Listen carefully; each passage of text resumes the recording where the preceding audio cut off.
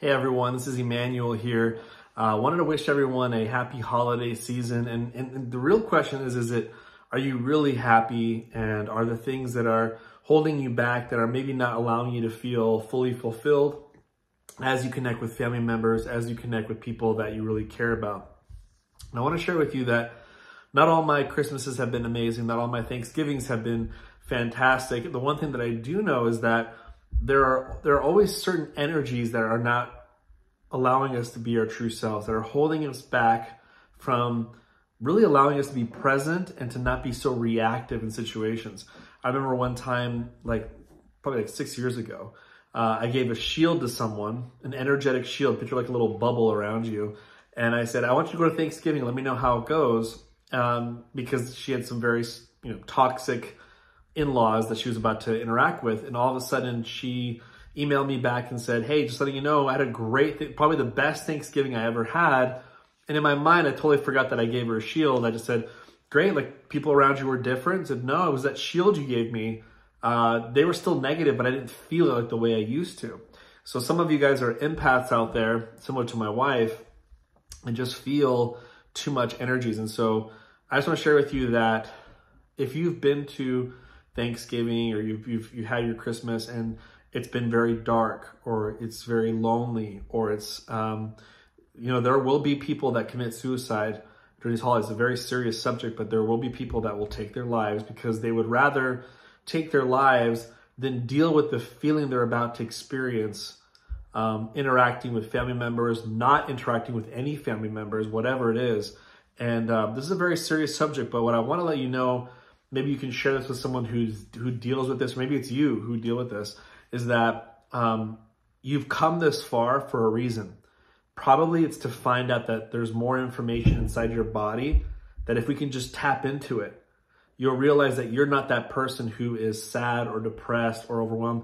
That's just a part of your body that's feeling that way due to something inherited, or it's your childhood programming. But that's not really who you are beneath that. Beneath that, you're someone who could enjoy yourself during the holidays, or someone could be present during the holidays. But the question is, how do we get to that buried person? So I want to give you guys 10 different things that might be able to help you out. Just certain ideas. Maybe you're an energy practitioner yourself and you're into energy medicine and you're like, oh, I got to look for these. But whatever it is, these are just some examples of certain things. And some of these I get from other people's charts, if they are a body code practitioner and they have different charts. So I want to give obviously credit to them. None of this stuff that I'm talking about right now is something that I made personally. So I don't want to say it was all me that came up with these ideas. These are just different people, but I just wanted to pick out some big ones that might be the issue. And so hopefully these 10 things will benefit you. The first thing is a lot of people, when they think of like the conscious and subconscious, it's like two different things, even if you're a more advanced practitioner, you have your conscious, subconscious, and then like your inner child, like below that, right? That was left down there due to like love unreceived or not being heard, right? It's kind of like another separate, fragmented consciousness. But what most people don't realize is also, I've learned from one of my mentors, that there's also aspects of consciousness. There's sections of you, if you will. So your subconscious has like a negative army and a good army, a bad army and a good army. And the good army is called permanent consciousness. The bad army that you've developed over time is called impermanent. And some of these you could have absorbed from your family members. Some of these could have been inherited. Some of these could be your own. And there's all these different types, like money consciousness or financial consciousness or heartbroken consciousness. There's all these different versions of it. And if I were to muscle test you and check on you, let's say we're doing a session over the phone, I might find one of these. And who knows, you might have a holiday consciousness, or you might have a family consciousness, or you might have a loneliness consciousness, which all that really means is that there's parts of your life where you felt trauma with family, holidays, or being lonely, and you've created this one army person will show up, this part of your subconscious will show up and take the wheel for you, and you will be moved to the side. And now all of a sudden this person comes out and they feel depressed, anxious, overwhelmed, and you're not even in the driver's seat anymore, And so that's called an aspect of consciousness. You may have one of those, and if you muscle test it, you have to check the level of where it's at, level 2, level 5. The goal is to get it to level 10 and then just move it outside your body. So that way, whenever you're dealing with certain things in the holidays, this other person doesn't take over and start striving for you and you feel different. It's not you.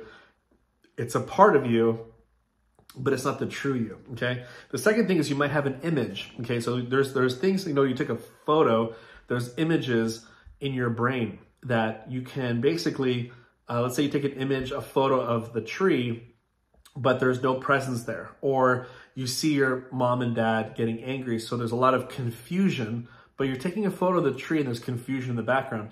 I'll find these images that you've made, and they could be of an object, they could be of a moment, of an event, of a person. And as soon as you enter into the family realm in holiday season, these images might pop up in your mind. And the whole goal of that image is to make you feel the way you felt when you took that image, okay? So that's number 2. You might have these in your subconscious that need to be removed by a practitioner, okay? Number 3, you might have a memory field, okay? This is created by Dr. Brad. Memory field, all it is just a bunch of memories. It's kind of like a cloud in front of your eyes. It's something that it's like too easy to access, okay? And what happens is when you are dealing with life or circumstantial holidays, these little memory fields might pop up in front of your eyes, and all you see is a bunch of holidays where it didn't go well.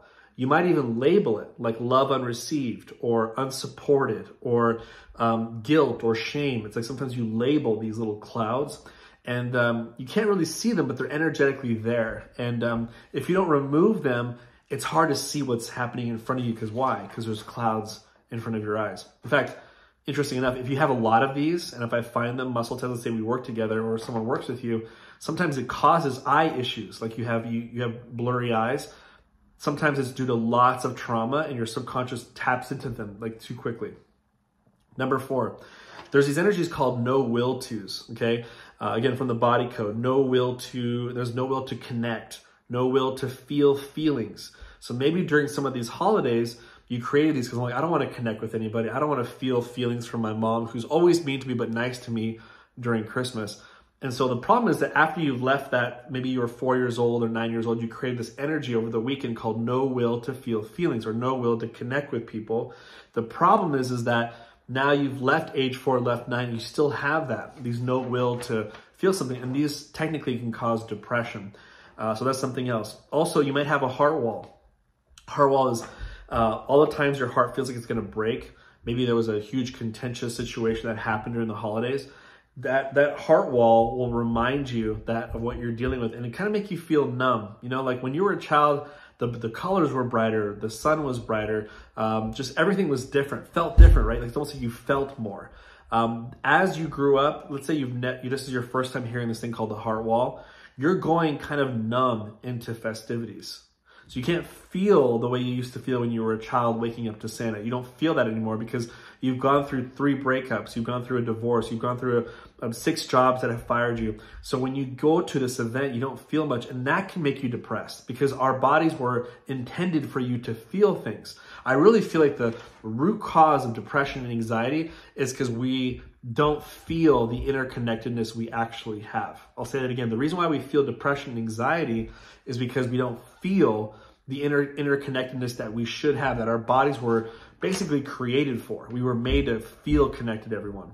Okay, number 6, there's these things called oaths or pledges or promises or pacts. Sometimes our subconscious makes a promise to a father or to a mother or to our sibling that say like, I will never be happy, because maybe you had a brother that's always made you feel miserable. So your subconscious is like, I made an oath to you that I'll never be happy. It's almost like your subconscious created that. So every time you see your brother-in-law, you made a pact and your body goes, oh, you have a promise with that person. It activates that promise in your body, and now you don't feel good at that party anymore. You see, so that needs to be removed as well. Another thing that's super powerful that I learned just a few years ago is this thing called the light score. So a lot of us have, if you believe in entities or evil spirits or things that are around you, they might be connected to you, right? And you want to be at 100% light score, like the highest you can be. If you're at 2%, 3%, that means you probably feel depression, anxiety, because you have so many things connected to you. Now, the goal is to get to 100, but is there a way that your practitioner or myself could be able to manipulate people's light scores around you to kind of affect it and help them. Basically allowing the best version of your family to show up at the gatherings. And you can do that. You know, that's the only one thing I can do to kind of elevate other people that don't know who I am. Imagine like having all your 4 family members that you're going to see a lot at the highest light score. So they're bringing the best version of themselves to you so you guys have a better, more harmonious relationship. So you got to check on light scores, because if everyone's light score is down, this one's very low, this one's down, this one's low, that means there's outside influences affecting your family. They're not going to act their best selves. They're going to be mean. They're going to be crude. They're going to be depressing. And then that's going to make it even worse for you. So also number 8 is you want to check too if there's any, if you guys resonate and you have harmony with each other, you know. And so it's very important that you don't, that you resonate with everyone. Like, you know how like when someone walks into a room and all of a sudden you're like, whoa, there's something wrong with that person. That's a real thing. It's you're feeling some sort of energy inside of them that doesn't make you resonate with them or have harmony with them. You can change those scores with people. So something I do with my clients all over the world is, how much do you resonate with this person, or how much do you have harmony with this person? And if you increase that score, you're less offensive to that person. Maybe there's certain energies that offend them that you have in your body. And so if you remove those, it's almost like you walk into a cleaner relationship. The next thing is, number 9 is also you might have a cord, you know. Maybe other people feel the same way you do. This is what I found out. A lot of your friends and family also feel the same way you do. And but you don't want to feel that. So you might have these cords, picture these little like long tubes just kind of connected from your gut to their gut. And so when you get together, you're feeling their emotions beyond just them talking to you, but you're feeling their body sending you negative emotions. It might be too overwhelming for you. It's better to cut those cords from everyone there so you have no cords around family. Be sovereign in your own mental, emotional, and physical state. So that's something I do with clients as well. And the last thing is this, is you might have this resistance score. So it's very interesting. So you want to have your arms open, but not pushing out. And sometimes your body will produce this resistance, and you can check the score of it 0 to 100%. And if you're right now having a hard time at your job, hard time with your relationships, then you want to enjoy yourself. The problem is your arms are already out, pushing your girlfriend away, pushing this job away. So now your arm's stuck out there, so you're resisting. You can check the percentage of how much you resist things that come to you. But guess what you're doing too? You're resisting the holidays. You're resisting meeting with people. It's like your arm's stuck. And so you want to make sure that you move that. There's certain energies that produce that, and you move that down to 0. And then all of a sudden now you're more open to that. So these are just different examples that I've used with my clients that I meet with during the week, that I try to muscle test from long distance via proxy, and I'll find these. And as soon as I remove it, all of a sudden, hey, my situation was different. Hey, everyone treated me different. Hey, I didn't feel so reactive during the situation, or I didn't feel so depressed when this happened. So all I did, I didn't do anything special. All I did is I fine-tuned their amazing system that they have and said, what's blocking them from feeling more happy during these holidays? And it may be any one of these things. There's multiple, there's thousands of more things, but these are just my top 10 favorite ones that it could be. So I'll just kind of go through the list again. It could be an aspect of consciousness. Number 1, some like, holiday consciousness or family consciousness or lonely. And you have to remove all the trauma from that and then tell that consciousness to go bye-bye, it's very simple to do that. Number 2 is you want to remove any image that puts you in a certain state. Number 3, you might have these little memory fields, these little clouds of memories that kind of, don't allow you to see what's really happening in front of you. Number 4, no will tos, no will to connect, no will to feel feelings. Sometimes you had these in your childhood, and now they're not allowing you to experience life and holidays the way you're supposed to. And they give depression too, no will tos or will tos. Heart wall, maybe you feel numb because you've created all these emotions over your heart. Now you don't feel the way you used to feel when you were a kid. Number 6, you could have made an oath or a pledge or a promise to someone, to some family member, and as soon as you see them, you kind of become subservient to that person, to react a certain way or to be a certain way, and it's not really who you are. You've changed, you've matured, you have a job now, or you have a career, you have a girlfriend, but you'll still kind of go into that oath or that pledge once you see that person. You can remove those. Light score, make sure everyone's bringing their best version of themselves. Another one is to resonate. Do you resonate with people, or are you offending them with certain energies inside your body? The last two, cords. You might have these cords, you might want to disconnect them. And the last one is resistance, to make sure that if you have resistance in your life, prepare to resist the good things in life too. So hopefully this gives you some little tips here. If you're a practitioner yourself, hey, I haven't checked my resistance score, or hey, I haven't checked this yet. Hopefully this helps you out this holiday season. I'm a big fan of one of my friends, Poppy, who's a psychologist, says the biggest, I think, issue that we have these holidays is that we have to fall under people's expectations of what a holiday looks like. And sometimes we just need to be real with people and say, we're not doing well. We're suffering, or we're having a bad time, and just to not fix it right away. Have the ability just to allow people to speak, and then you to just listen and just be with that person. But I feel like these are some ideas that if you do happen to be working with an energy practitioner, there's more hope than just listening. You can dive deeper so that the next holiday season is very, very different. And I wish that, if you know someone right now who's dealing with depression, anxiety, loneliness, let them know about this video, and maybe it'll help them out to open up their mind, saying, oh, I thought it was just me, or oh, that makes more sense. Or, now I know it's not just me. That's the greatest message I can give to anyone, that the way you're reacting to things is not really who you are. There's something below that that's less reactive, more peaceful, more tranquil. That if you just kind of remove these and shed off these different things from your past, you're able to be there present the way you're supposed to. So again, this is Emmanuel, certified body code practitioner and certified group energy facilitator. And hopefully this added some value to you. And I look forward to, feel free to comment below which one's your favorite tip.